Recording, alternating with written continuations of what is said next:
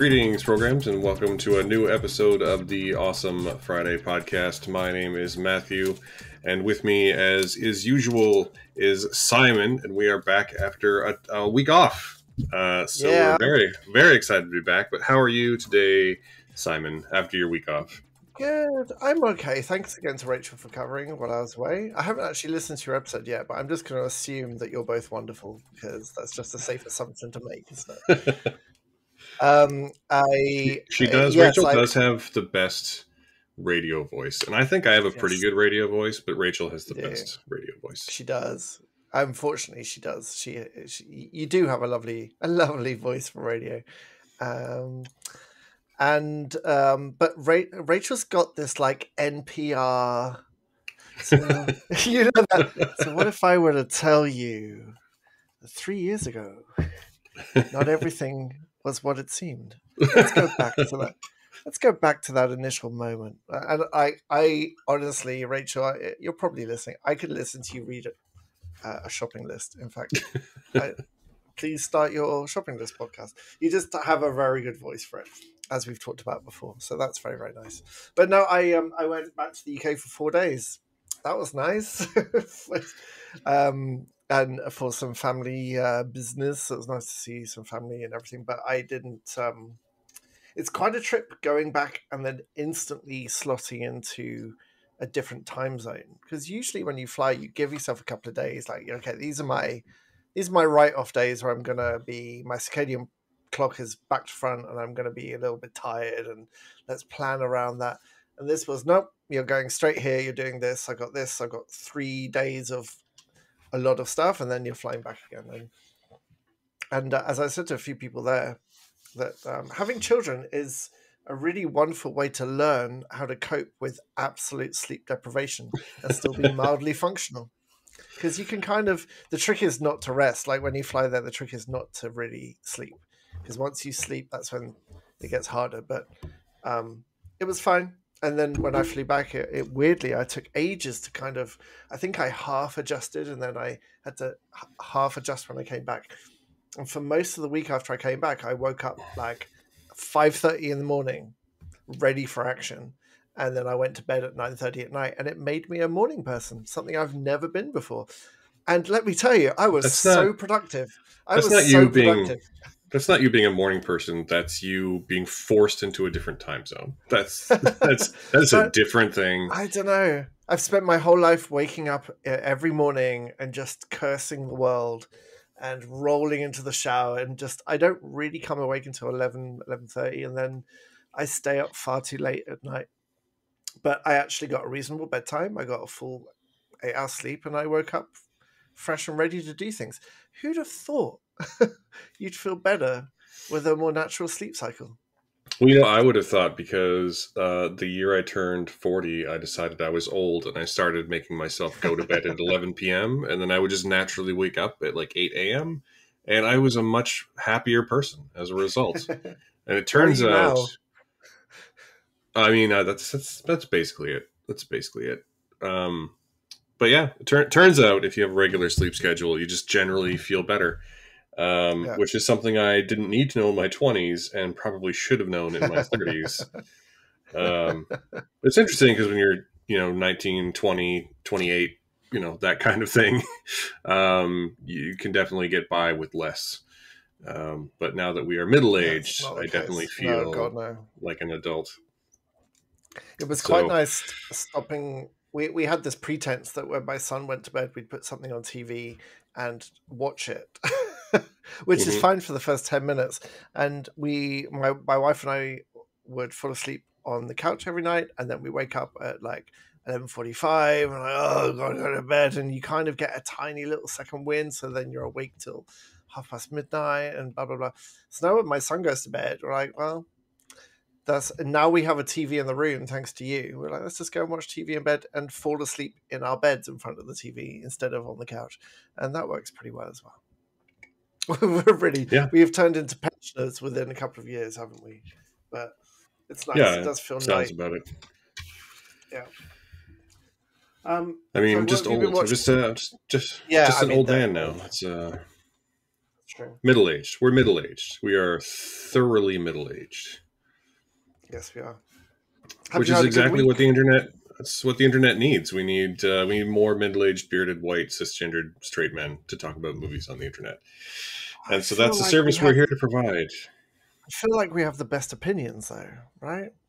Out of all the opinions, out there, ours are the most measured and I reasonable. mean, I mean, it's not like we're awash in privilege or anything, and No, no, no. feel like That we have an objective place to grade absolutely. everything from. We can speak Yeah, for everyone: Asians, gays, trans people. Like, really, we are the voice of your generation. You're yeah, welcome. we're at the top of the pyramid, so we can see all the way to the bottom. This is awful. This is obviously not how we actually think, but it's funny. Um, yeah, no, I had a pretty normal week actually. We I spent some time with my wife, spent some time with some family, and then been watching a lot of movies. Caught up on some. I've now seen all of the major nominees for the Oscars except for Bill Nighy in Living. It's the only one I still have to catch up on, I believe. Mm. And So, I do you want to watch them? cast my vote for. I've cast my ballot for the Independent Spirit Awards, which felt pretty cool to do. Um, and I'm pretty excited to watch that awards show, which is I think the day before the Oscars. Maybe it's a week before. I can't remember now. I'm excited to watch it. I just don't know when it is. And yeah, and then we watched two movies this week for the show, and they were definitely movies, and we're going to talk about them in a minute. But I want to do a quick roundup if I may, because I had 20 hours of flying in 4 days. So that means I can give you some much awaited for updates on movies I've seen. Jurassic World Dominion, 3 stars. Bike Race Through Malta, extra star for that. Emily the Criminal, fantastic, 4 stars. Babylon, I was expecting to hate it. mm-hmm. Loved Babylon. We had a lovely couple of days bouncing off Babylon together, didn't we? And that Babylon, I'm sure you've talked about before. I feel, but anyway, 5 stars. The Lobster, Monday, Kafka meets Brecht. I've never seen any of this guy's other movies, but that's a 5 star movie. I wonder if his other movies are as good as The Lobster. You can probably tell Yeah, me yeah, about that. most of them are. Yeah, This week I they're saw they're Pathan. they are all as difficult to watch as the Lobster too, though. Oh, the lobster really blew me away, but we're not going to talk about that. It was my birthday on Tuesday, so I took the day off and I went to see Pathan with my wife. And as I said on Twitter, it's for people who thought the Triple X movies were a little too rooted in reality and didn't have like the physics were too prevalent and didn't have enough musical numbers and didn't randomly turn into romantic comedies or heist movies or have 4 layers of flashbacks at one point. 4 stars for Pathan. And then I've seen some like Evan Almighty and Quantum Mania, which I'll probably talk about a bit more next week. But it's been a lovely I time of watching stuff. We should really talk about Quantum Mania, but I have not had a chance to watch it yet, and so that's why we Oh, haven't. to I can that tell you later, that maybe. in the last 2 weeks, I've been on a bit of a Godzilla kick. I have watched Ooh. 2014 Godzilla, Godzilla King of the Monsters, Godzilla vs. Oh, Kong, 1998 Godzilla, and I've actually been yeah. furiously searching for. So I'm a big fan of original Godzilla, like early Showa era Godzilla. I have the Criterion box set, and it's amazing. But I haven't seen I remember. a real blind spot in the 80s and 90s. That whole, I think it's called the Heisei era. When it turned into Power Rangers a little bit. Yeah, that's a whole other conversation. Basically, the franchise got rebooted in the early '80s, before it got rebooted again in the early 2000s, and it's that middle era that I haven't seen a lot of. But it turns out here in North America, or at least in Canada, not a lot of that stuff's available. Oh, really? So instead, we watched Cloverfield the other night, and that's just still a very good monster movie, and I've never actually seen it. maybe the best movie about 9/11, maybe, which I think is Oh, that's a interesting. whole conversation. Yeah, I haven't seen it. I've seen Yeah. Cloverfield Lane, but not Cloverfield. Yeah. We Uh, also rewatched one that I think is definitely worth mentioning, which is a simple favor with Blake Lively, or as I like to refer oh to her my now, Blake god. Deadly, because she's amazing.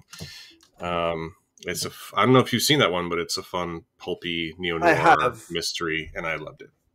Blake Lively is one of those people. There's a group of people that makes me genuinely wonder why there are any straight women. Like when Blake Lively exists, when Gal Gadot exists, when Amy Adams exists, like it's I just don't understand. I'm very grateful that there are some straight women, but I don't get it at all. Like Yeah, why would you not choose to have that? I don't know. Well, it's But so you think it's a but choice. so anyway, I was playing Hogwarts Legacy this week, and that's no, I wasn't really. I'm not playing that game. Yeah. Yes, it's a choice. Sure, we all have choices. We all choose, don't we? Choose with our hearts. That's what love is. We choose with our hearts. If you're Yeah. watching all of the Godzillas, you should really include the cartoon that was like late '90s Godzilla and Godzuki. Godzuki being the Scrappy Doo of Godzilla. I don't know if that Do ever you mean made it to the Canada. Do you mean the '90s animated show that was based on the '98 movie that was on like Fox Mornings or whatever it was? No. Oh, I don't believe it was based on the movie because I watched it when I was a kid, and I was a kid before the '98 movie. Oh, It's maybe. Godzilla, and Godzuki. Godzuki was like a small Godzilla that was basically that cat from The Simpsons, that they add in when there's interest winning. What's that classic Simpsons episode where they add the cat to Itchy and Scratchy, Oh, well, no, they had or is it a Poochie the dog? dog. They had a dog, Poochie. yeah. So they basically Poochie the dog Godzilla with Godzuki. I recommend you look it up because it's a horrible, hateful, terrible thing. I mean, you're doing a really great job of selling it. The only other thing I wanted to mention is that I did get a chance, and I don't know if I mentioned it on the last episode, but I did get a chance to rewatch a personal favorite film of mine, which is The Man Who Would Be King, because I also appeared on the Lambcast recently to speak about that movie. And if you like the way I talk about movies, you can tune into that podcast and listen to me talk about one of my favorite movies. But you did a Um, podcast without me. Were you okay? Were you feeling okay? yeah, not on our feed. I was on the Lambcast, which is the Right. I know. podcast of the Large Association of Movie Blogs. And I don't every know that movie at all. Oh, it's a really, Connery movie. that's Sean Connery, Connery. Sean Connery, and Michael Caine, and directed by John Huston. It's one of the classic adventure movies. One Oh, of my favorite '70s movies, based on a Kipling story, so it's slightly problematic at places. Um, Michael Caine just in his same outfit as he wore in Zulu. I mean, they both Is it play. They play ex British soldiers, ex British colonial soldiers, who right? stationary are in India, and they make their way to Kafiristan to become kings to like loot the place for gold, basically. And it's Whoa, that's and problematic. well, I mean, they end up they I mean, it's you have to watch it, but that's not what happens. Yeah, So I will watch it. That sounds fantastic. I will yeah, find that somewhere. yeah, it has a great Christopher Plummer supporting role. He plays he plays Rudyard Kipling in the film. Sold. Yeah, it's great. Sold. I would watch Christopher Plummer do anything at any point. He's Yeah, fantastic. yeah, legendary asshole, amazing actor. Oh, Christopher Plummer is an asshole, really? Well, he was. He's dead now, Well, but yeah, didn't know that. Maybe he but yeah, still is. apparently Who knows? maybe he still is. Who knows? I And watched The his Sound of Music very recently. It's his amazing. daughter is the bad guy on Star Trek Picard this season, which is interesting. No Uh, way. yeah, Amanda Plummer. She's a talented Canadian actress, and she is the Amanda villain Plummer on. from Amanda Plummer from Stargate. Huh? Oh no, that's not. You're Who's thinking of the Amanda Tapping, I think. Oh, thank you. Yes. Yeah. The Amandas getting mixed up. Well, how was Picard? Give me a one-word review of Picard. Good. Oh Fun. yeah, excellent. I have lots of thoughts. It's a different podcast. Yes, it really is, isn't it? You have no What do idea, we? man. Let's do that. Okay, we're going to get into our two movies now, but we should pencil in one of the podcasts we always talked about doing, which is me being utterly clueless about Star Trek and me just asking you questions, and it'll be specifically about Picard. We'll do that at some Yeah, point. we can do some special Star Trek episodes. That'd be good. We were going to call it Between a Spock and a Picard Place. Yeah, we Isn't were. that just the best title for a Star Trek podcast? I was so pleased with that. We actually recorded an episode that we never released too. Oh, we did. You're right. Yeah, Secret so episode. we should get back to that. Yes, we should. Okay. Anywho, let's transition from banter to movie talk. I don't want to talk about. I don't want to talk about these movies. I want to talk about Star Trek. Okay, what are we talking about this week? So this week we're going to talk about two movies, both 2023 releases, both not the freshest in the world. One from last week and one from the week before. One from this week, one from because we're talking about different movies than I originally thought we were going to. So one that just debuted on Friday and one from the week before. And we're going to start with the one from the week before, which is the new M. Night Shyamalan movie, Knock at the Cabin, which, spoiler alert, so as I was watching this movie, I got to a certain point and I was like, Simon is going to hate this movie. Mm-hmm. You know me well. And as it turns out, Simon, how did you feel about this movie? Who knew? And also, this point in the movie was approximately 10, 15 minutes in, we'll say. What was the was it the point where I texted you and said, I'm not fucking watching this? No, it was before. It was way before that, actually. It was the point where it was the point where I realized just how unsubtle this movie was going to be. Oh my god! Which is pretty much right away. Like pretty much right away. Like it's the end of the first scene, basically. Oh yeah, okay. Yeah. I think that it's time that we kind of just accepted the fact that M. Night Shyamalan is not a good filmmaker or a writer or knows how to do anything with subtlety.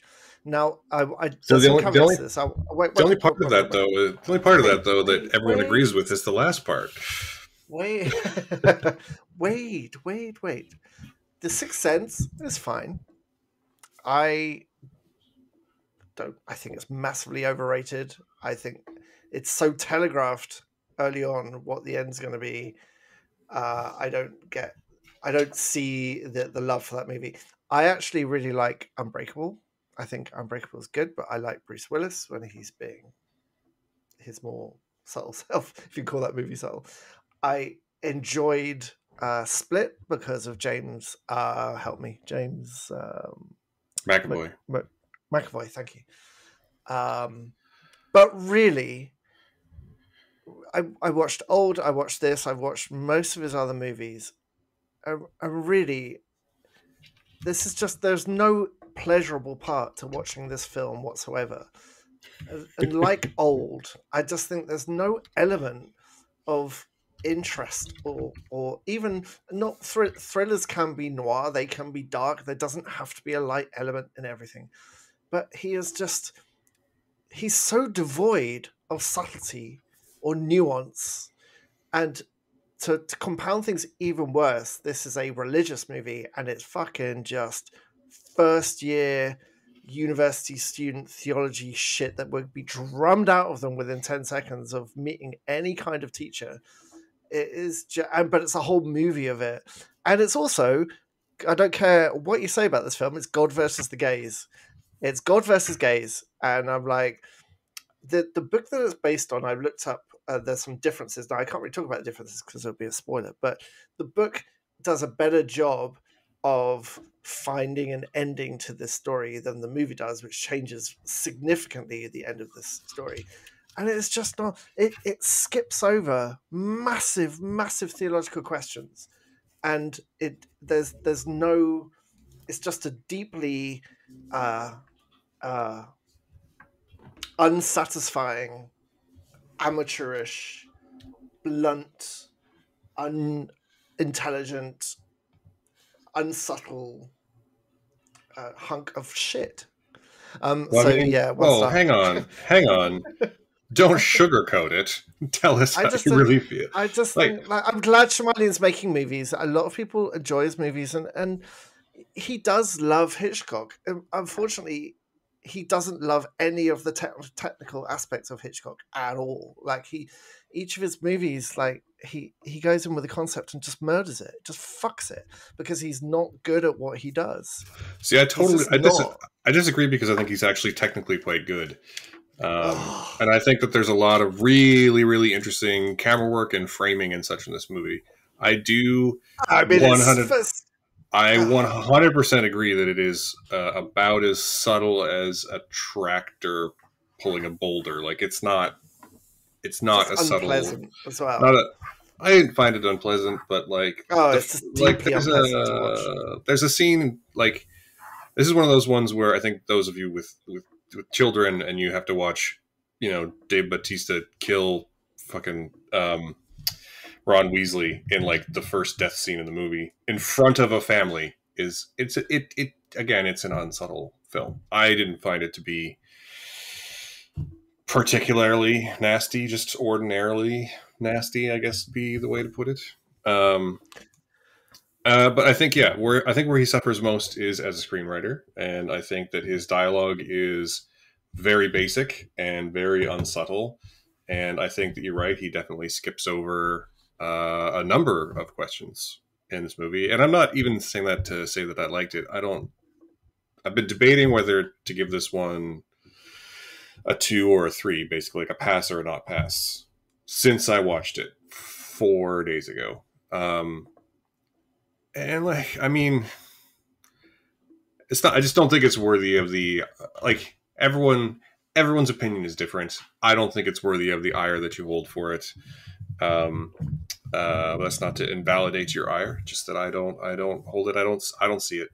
And if nothing else, Jonathan Groff is really good in this movie, and Dave Bautista is super interesting in this movie, and so is Nikki Amuka-Bird, and so is the little girl whose name I have blanked on now that I need to Christian. know. No, it's Christian and it's CUI, so I'm going to need some advice on how to pronounce an Asian last name. It's I think it's Koi, Kui. I think, yeah. maybe. Someone knows what Um, they're talking about. Please feel free to let me know. But she is good, sure. And Jonathan Groff, I think is a wonderful, wonderful performer. He's so good, and he is so wasted in this film. Yeah. And the other guy was. Sorry, I don't know the other guy's name. his name is Um, Ben Aldrich. I've the cast list is really weird for this. They're not even listed on the main cast list. Whoever he is good. Has he been in stuff? He's probably been in stuff, hasn't he? He's very, very good. Yeah, he's been in a bunch Um, of British. He's British and he's been in a bunch of British TV. He plays I Thomas Wayne on that Pennyworth show apparently. oh, you mean Pennyworth: The Adventures of Batman's Butler, the Yeah, official that's the one. title. That's the one.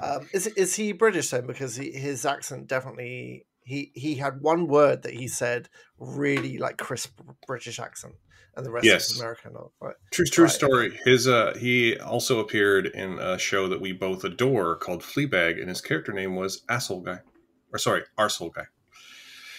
So No, is that him? yeah, Uh, yeah, well, I mean, I honestly, there's a couple of moments in this movie where they flash back to the two dads, my two dads, adopting when the daughter or adopted daughter, and there's scenes of them singing in the car and just doing and hanging out and doing stuff. I would have much rather seen an entire movie of my two dads like dealing with their new baby over the years than any of the other shit that came with it. And I honestly, mean that's never the film he's gonna make though.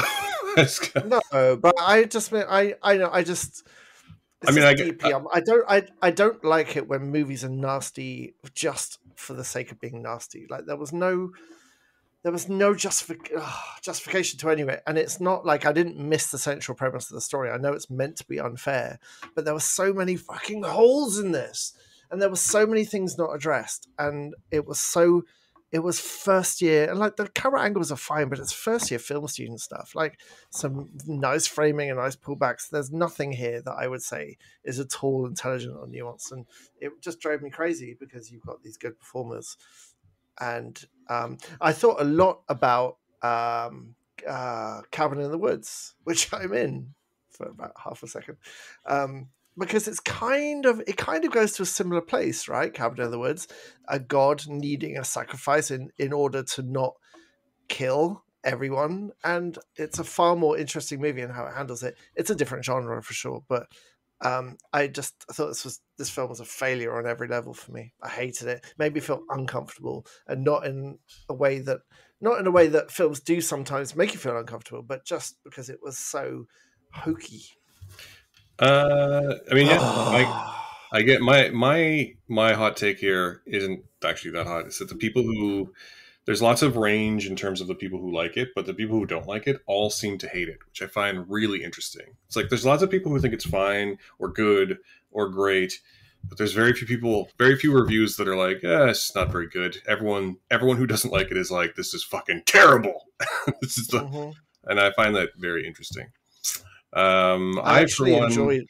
I Sorry, like it. go ahead. I would say I for one. I mean, you're going to give it 1 star because that's our lowest rating. But Mhm.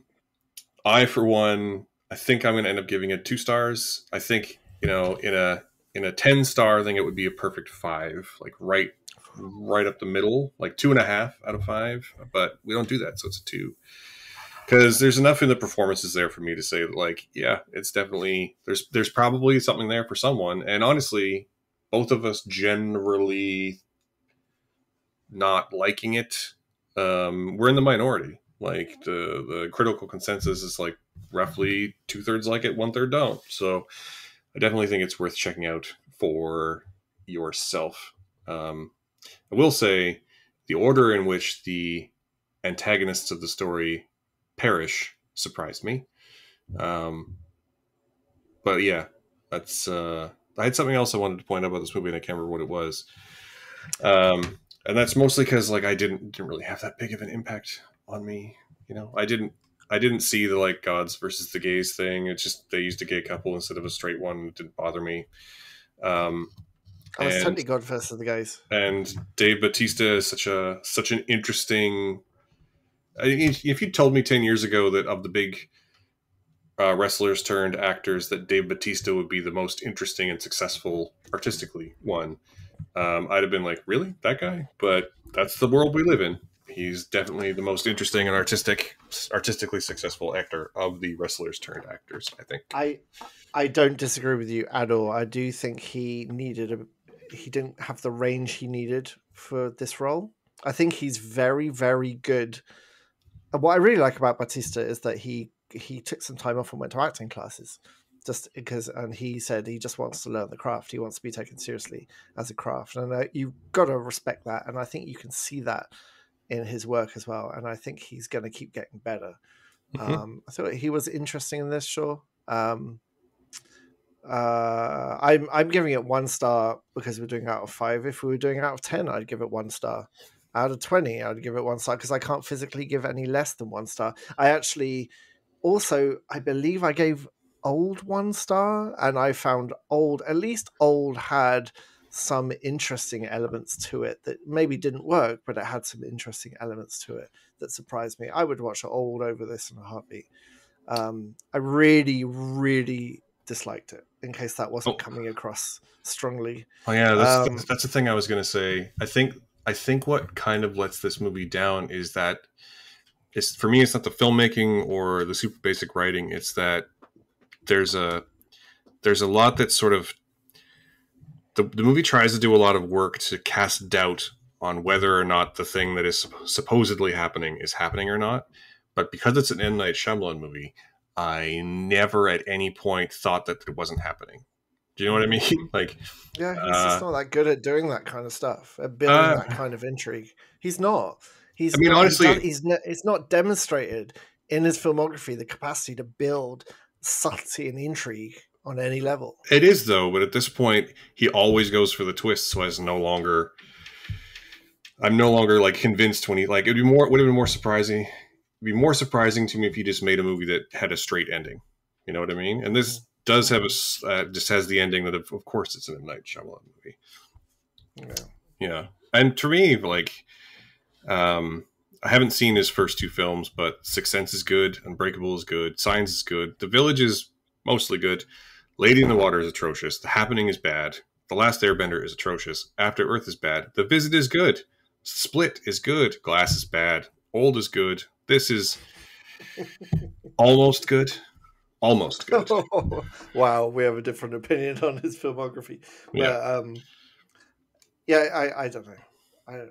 I used to be excited to see his movies because at least you knew you were going to get something. And based on most of his filmography, I couldn't give a shit anymore. Like, he could keep making. I hope he keeps making movies because some people like them, and maybe he'll make a good one day. But I just don't see any value in this film at all. Yeah. Well, like I say, if you like the performers, I think it's worth checking out. But it's it's a 1 star for him and it's a 2 star for me, and that's enough about that. Yes. And that's very much like our next movie in no way, shape, or form. And Simon, why don't you give us the rundown on this week's new Netflix movie, We Have a Ghost. We Have a Ghost, which We Have a Ghost is about a family that moves into a new house, and they discover that, well, it's in the title. Do they ever say the title at any point? We Have a Ghost. Yeah, several times. They have a ghost, and the ghost is David Harbour. Ernest the ghost. He can't speak and he's got amnesia, so he doesn't know who he is, and he tries to scare them away. And basically the first half of this movie is him first of all trying to scare them away, and then the family seeing him and discovering that they could actually use him to make themselves famous.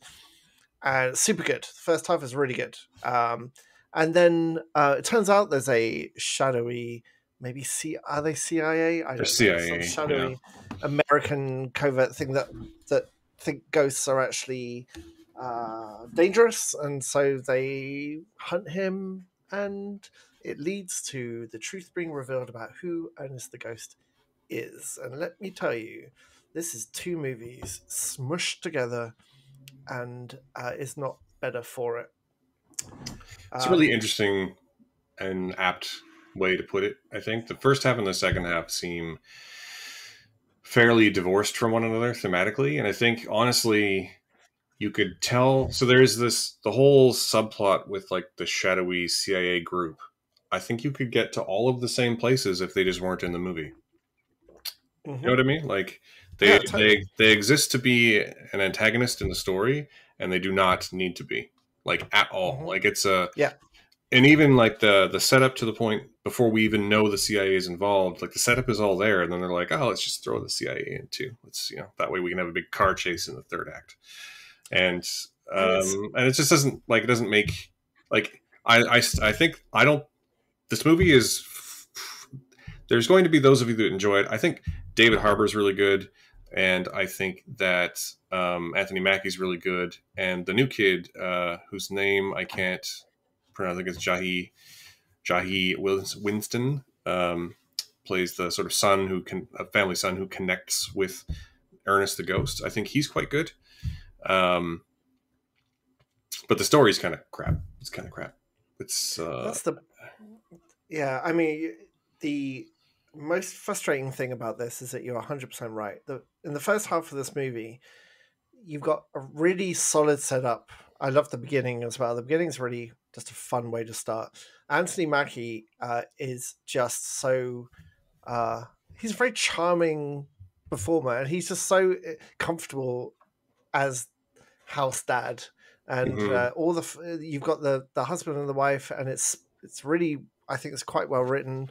The kids are very different, and they've got very believable personality differences. That there's clearly lots of conflicts in there, and the first half when they discover the ghost and are not really scared by it, and start learning how they can exploit him to get famous. We've seen this movie before, right?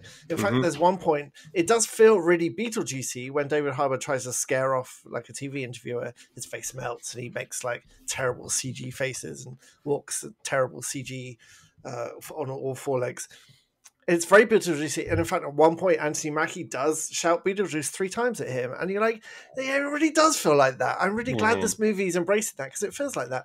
And you think, okay, so this movie is going to be learning not to exploit people because Ghost has feelings, and finding out who he is, and mending the friction between the family as they learn that the popularity and all the people camped outside and all the news reporters don't make them more fulfilled. They make things emptier, and really they were a family after all. And you're like, yeah, okay, I'm down. And honestly, Actually, there's a lot of interesting. Well, there's one interesting angle in there, in that casting an African American family to learn not to exploit the ghost is super interesting, yes, yes, it is. which they honestly And just do not do, like even a no, little no, bit. I know. And it's funny because you'd seen this a few days ahead of me, and I asked you how it was, and you're like, "Oh, it's fine." And I got to a point in this just before halfway where I was like, "Oh, this is going to be an interesting podcast because I'm really enjoying this film. This is exactly my kind of film that I want to show to my kids as well. It's really fast, and upbeat, and funny, and we're going to argue over this one." And then the second half happens. The second half happens, uh, and you've got a rogue doctor played by Tig Notara, who I don't think is an interesting performer at all, and uh, you it feels like it would have been better actually as two movies. I think the first movie about learning not to exploit Ernest, and the second movie where the shadowy cabal come out and chase him around town, and that would have worked a little bit better because it is exactly like this thing has been chopped in half. And the second half, the pace plummets.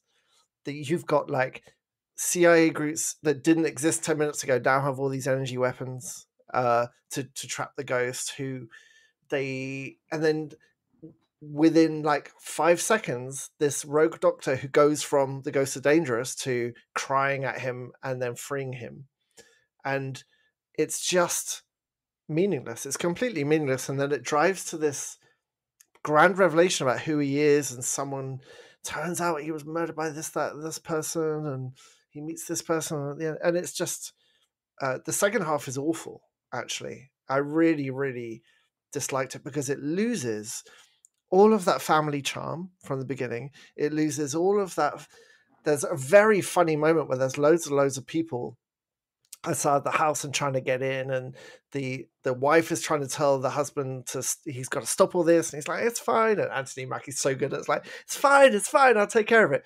And a guy dressed as Jesus appears at the window, and there's a cut to the window, and the woman goes, Jesus Christ, and that just really amused me. Like, that was really funny, and that's very soon before the movie just takes a nosedive. And I love Isabella Russo is this young Asian girl called Joy who makes friends with Kevin, the younger son of Anthony Mackie's family. And I love how sparky they are together, and she's a really funny kid as well. And it just loses all of this in the second half, and nonsensically. I don't know. Am I? What's your take on this? Yeah, it loses all of that charm, basically, to become a low budget superhero movie in the back half, like to Mm-hmm. become like a bad Marvel movie, and it's very frustrating because, like, I don't want to spoil the movie, but like in the beginning when we first meet Tig Notaro, she's like a failed ghostologist or some shit, and there's a very obvious way, like, so I will say that in the first half, I was very worried that I was going to know exactly where everything was going to go because the setup is pretty stereotypical, pretty typical of this kind of movie. And then it did, like, not go there, but it went to a totally terrible place. And there's a revelation that you mentioned where this one doctor, like, turns on a dime from being like, we have to catch the ghost to I have to let the ghost go, and like Mm. there's a reason that that would work baked into the plot that is Mm-hmm. not in the movie, Right, I know. I right? was waiting for that to happen, and I Yeah, couldn't believe it when it turned out not to be the thing. yeah. Yeah, yeah. I get it that if it had been the thing, we might be saying that, like, this is fine and a little predictable, but I take Hmm. predictable This over. one makes sense. I would Yeah, take predictable and makes sense over hmm what we got anyway. totally, 100%. Yeah. And I will say that, like, you know, if you like David Harbour's amazing, and he does so much with no dialogue in this movie. And Hmm. he and the director Christopher Landon, who has made a number of movies that we both adore, Yeah, namely yeah, Happy Death Day 1 and 2 and Freaky, which is a hell of a 3 movie run, if you ask me. yeah, yeah. Um, he seems to really get the sort of the physics of the way that the ghost works, and him and Harbour really seem to have worked out like how the ghost should interact with the real people, and yeah, and like it's frustrating because there's so many pieces of this movie that are good, but ultimately it fails because the back half decides to be a bad superhero movie. Yeah. Or a bad, it's not even a superhero movie. It's more like, you know, No. that movie you've seen where there's an alien being and the government is after him and Yeah, then he has to escape at the end? Yeah, it's that movie. It's just it's E.T. or Starman but just not or, not done well at all. yeah, Yeah. yeah. It's even the like subplot in The Last Starfighter where there's a robot. Anyway. Um, so yeah, I mean, for me, it's a 2-star movie. How about for you? Yeah, it's two for me as well because I really loved the first half, and there's you can almost see the line when it stops. Yeah, Like I'd recommend you watch the first half of this movie. It's also far too long. It's over 2 hours long, and it does not need to be that long. yeah. It's like Um, 2 hours uh, and 7 or 2 hours and yeah, 10, it something is like that. good. It's a good 20 minutes too long, and uh yeah, watch the first half of this movie and imagine the Beetlejuice style family fun thing it could have been, and then when Tig Notaro turns up and all the CIA people start storming the house, just turn it off because you've seen the rest of this movie done a millions of times better in other movies, and it's just not very good. It blows all of the goodwill from the first half and all of the good characters and all the resolutions of really forced and really contrived and really fake and just doesn't really make sense. So I Yeah, just turn it off. which is unfortunate. Imagine how you would finish it, because based on the first half, your imagined ending to that movie is going to be better than what they actually give you. Yeah, that's probably true. But it is on Netflix. So if you're a Netflix subscriber, you can watch it for, well, not free, but, you Yes, know, for no extra as long, charge. as long as you live in the same house. I would say that, like, if you have like a 10 or 12-year-old as you do, it might be worth just like throwing it on in front of them if you need them out of your way for a while. Hmm. But it's not a good I movie. would.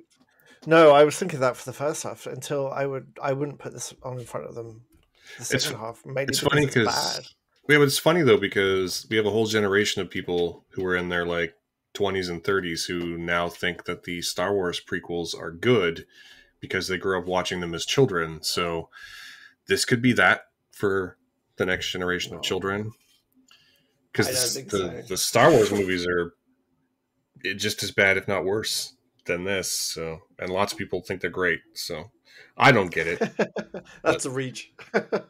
I don't think it I is. think People like all I kinds of bad movies. but it's You just like the you problem. like Pacific Rim too. Like how can we Oh, how I can we love Pacific Rim 2. Yeah, how can we judge people based on their taste? That's all I'm saying. my favorite Resident Evil is 6. Like, take that how you will. I love Pacific Rim 2 because it's Wait, just which one is 6?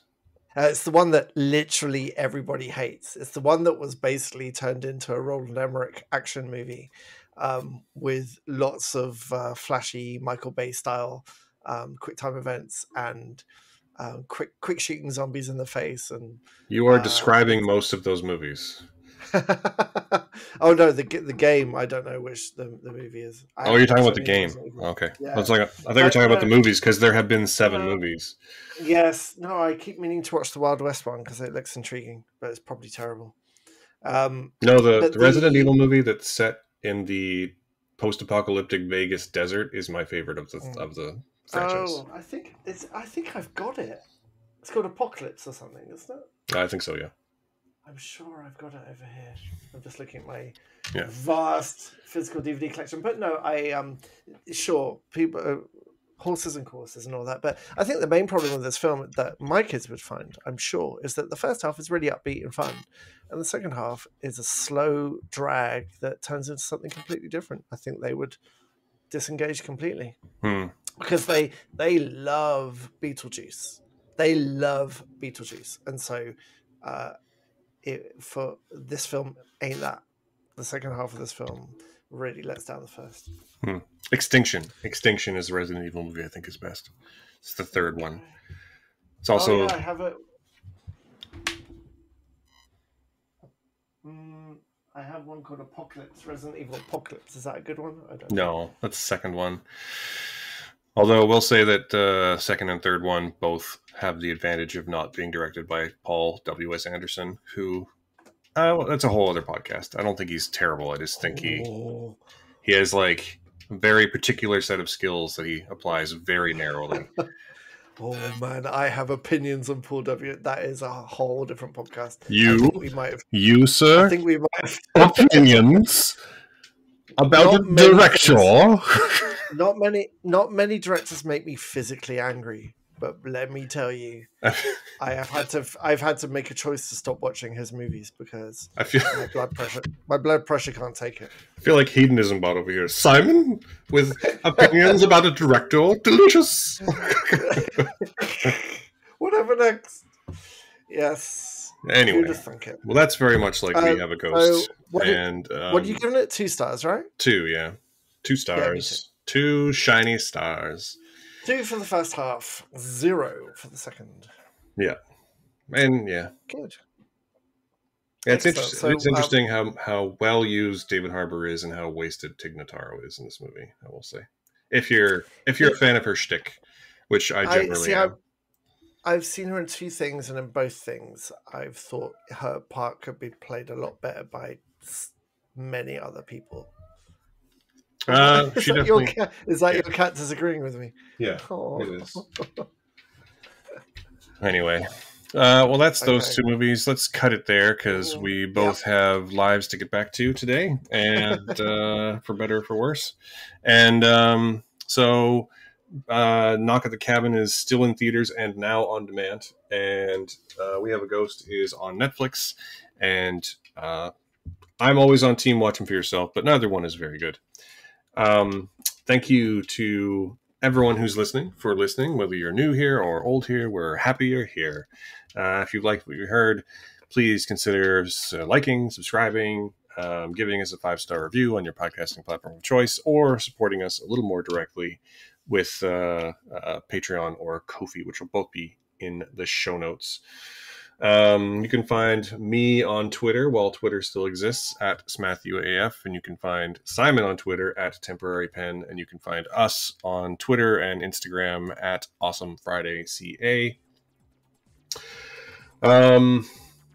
We record this here in Vancouver on the unceded lands of the Musqueam, Tsleil-Waututh, and Squamish nations. One more time, thank you so much for listening and for joining us on this awesome Friday.